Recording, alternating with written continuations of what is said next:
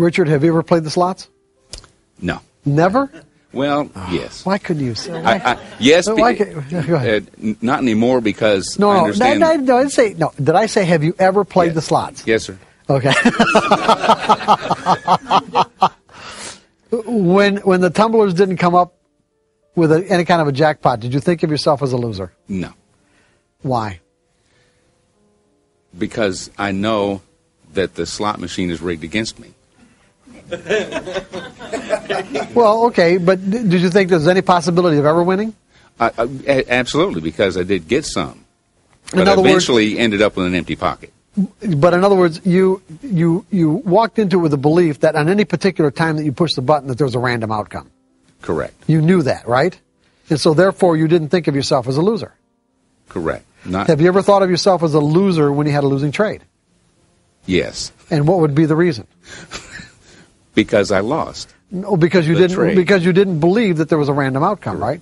If someone told you from the very beginning that whatever outcomes that you experienced from any methodology that you picked to define an edge were random, would you be thinking about this completely differently? It makes a big difference. Absolutely. Yeah. So in other words, you wouldn't have the same emotional problems that you might have with the kind of errors and everything else that goes along with trading with fear if someone would have just said to you, you know what, there's a random outcome. Even though it's a pattern and it doesn't make sense and it creates a paradox for our minds, we got a pattern that produces a random outcome. If you believe that there was a random outcome, where would the emotions come from?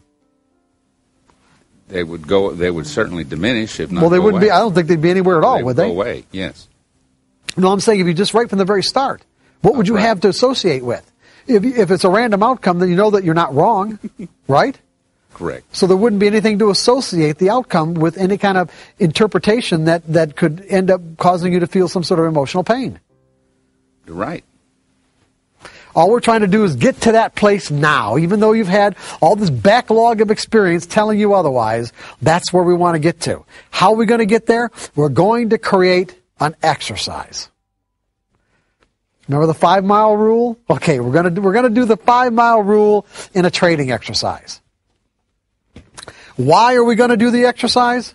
Remember, we have to have clarity of intent. What is our desire? Our desire is to become a consistently successful trader, one where I can generate an income I can rely on. Okay?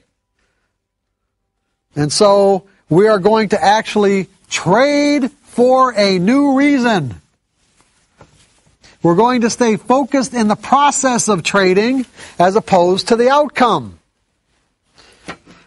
The typical trader is obsessed with the outcome of a trade. The professional trader is focused in the process of trading and letting the outcomes take care of themselves.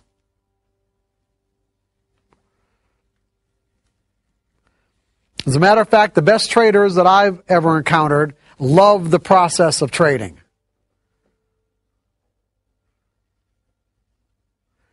The typical trader, on the other hand, either has no awareness of the actual process of trading or really doesn't like the process of trading, but they're addicted to or obsessed with the outcome. I know everyone has had that experience. You've made up your mind with so much desire, so much clarity of intent, and with absolute sincerity that you got the desired result.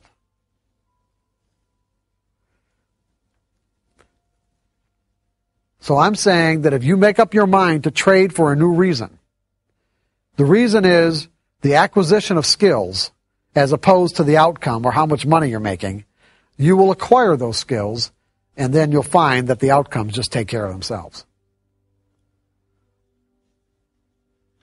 If you've paper traded or tested your methodology to the point where you have confidence that you have something that can generate consistent results, then you can do this exercise. If you haven't, then you're going to have to do that first. You're going to have to plan your trades. In other words, you're going to have to take your methodology and determine a given set of rigid variables